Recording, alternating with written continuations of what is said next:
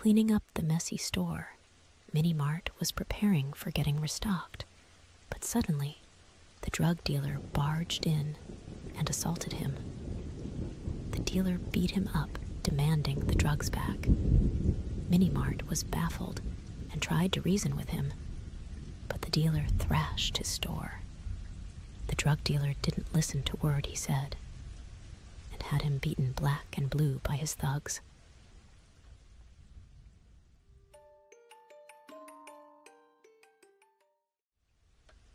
Barely conscious, Mini Mart fretted over leaving the store open and overheard the thugs saying the twins raided his place, but found nothing.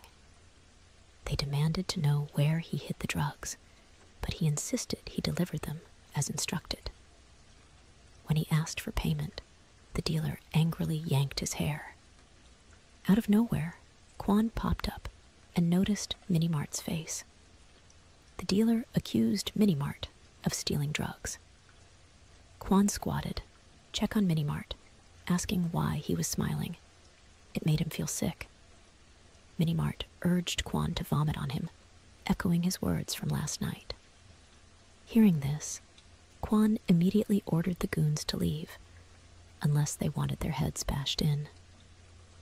After they left, Quan asked why he didn't tell them he was with him during the delivery. Mini Mart explained it would have sparked rumors and required explanation. Quan chuckled at the lengths Mini Mart went to protect his reputation. Mini Mart shamelessly told him he's still hurt from last night, 'cause he almost tore him down there. Quan laughed and called him son of a bitch, but he was happy to see him nevertheless. When they got back to the mart, it was empty, wiped clean. Quan asked Mini Mart what he'd do about his debts and rent now. Mini Mart's business was screwed. He checked his journal, and Quan teased him about selling his organs. Mini Mart promised to pay back his debts, but Quan asked how. He said kids like him either ran away or died. Mini Mart insisted he wasn't like them. He thought he hadn't gone through all that just to run away now. So Quan jokingly suggested he sell his body.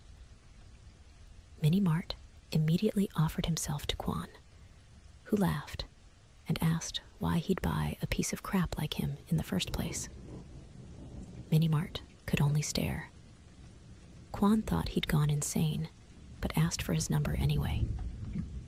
Mini Mart said he didn't have a phone, which surprised Quan. Annoyed, Quan said he'd take care of everything and gave Mini Mart payment for the bike and delivery. He said he'd see him soon.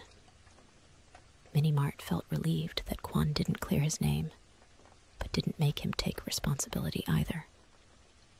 He almost gave Quan his number, but it was a shame he didn't have a phone.